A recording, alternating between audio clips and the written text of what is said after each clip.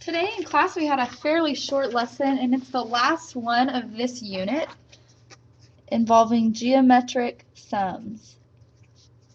So basically what we did yesterday, how to find the summation of those things, and some formulas we can use to have a shortcut.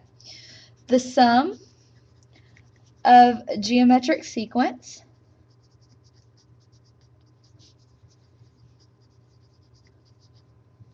is, and I'm cutting out some of the details here, not because I'm trying not to be precise, but if you're really interested in the details, you can look in the book. I don't want to overwhelm you with some of the terminology here when it's really not necessary.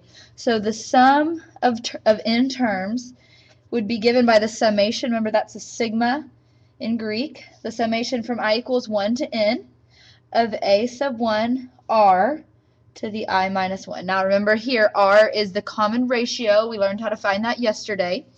And that is equal to a1 times 1 minus r to the nth power over 1 minus r.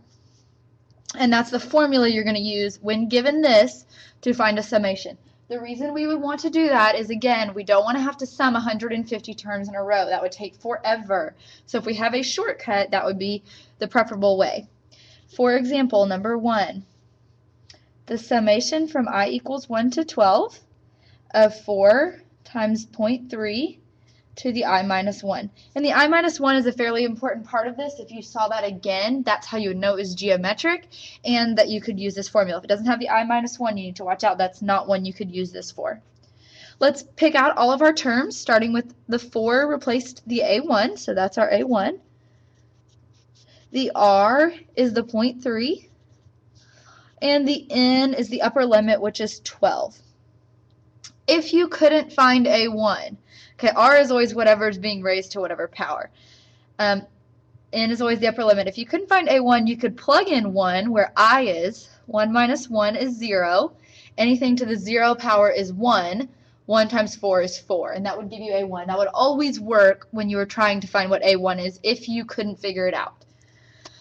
And sometimes there isn't anything there, and then A1 is just 1.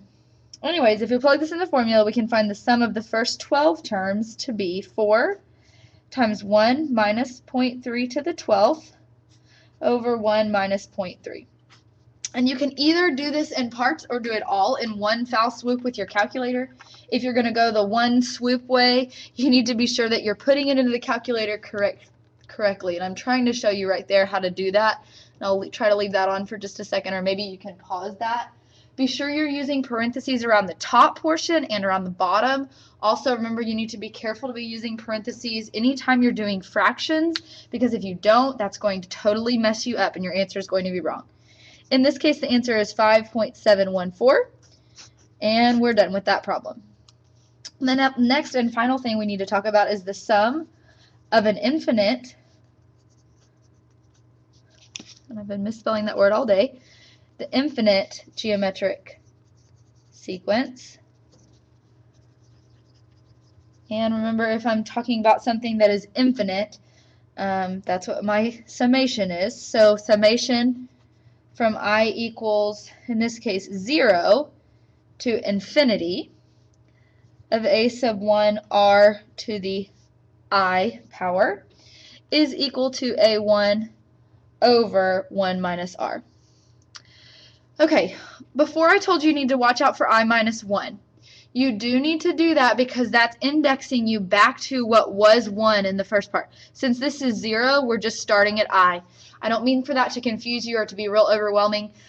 Normally it's going to be in this I minus 1 where I equals 1. If it's I equals 0, it's just going to be I. If you want more explanation on that, I can give that to you when you get back to class. Let's work an example like this. This is just showing us what to do if we're talking about an infinite sequence or series. And I'm sorry, my phone's going off. Hold on one second.